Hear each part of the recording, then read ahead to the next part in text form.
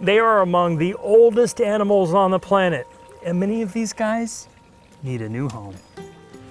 I woke up this morning with a question about turtles, and I think I'm at the right place. Yes, you are. The San Diego Turtle and Tortoise Society. Terry Robinson's Turtle Sanctuary is in Vista. His name is Breadcrumb. But there are 5 fostering facilities across the county that would make anyone Oh, that's Hokey Pokey. green with envy. I've got about 50 in the yard, and about 15 or 20 of those are available for adoption. Be careful. Terry's grandchildren, Eliza and Noble, say Grandpa's yard is Basically like a zoo, I guess. We've got turtles and tortoises galore back here. Hokey Pokey is coming this way.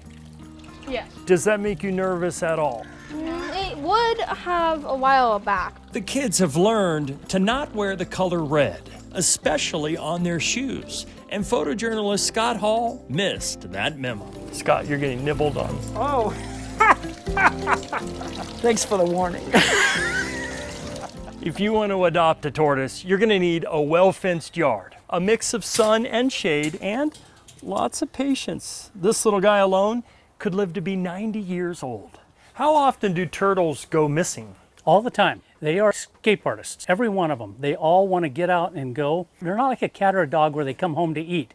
They can eat anywhere they are. I don't think I've ever been sniffed by a turtle. And they just love to explore. Every year, about 500 of these critters either go missing or get relinquished by their owners. Well, on my birthday, I have a celebration. Many end up at Terry's house, where they find a big heart and lots of humor. Why did the turtle cross the road? Why did the To turtle? get to the Shell station. So if you're looking for a new old friend, These guys are the last living dinosaurs on Earth. the type of pet that won't make a peep, They don't bark or keep the neighbors awake at night. come on out of your shell and rescue a reptile. We hope people will call us. In the Zevely-zone, There you go. Jeff Zevely, Good boy. News 8.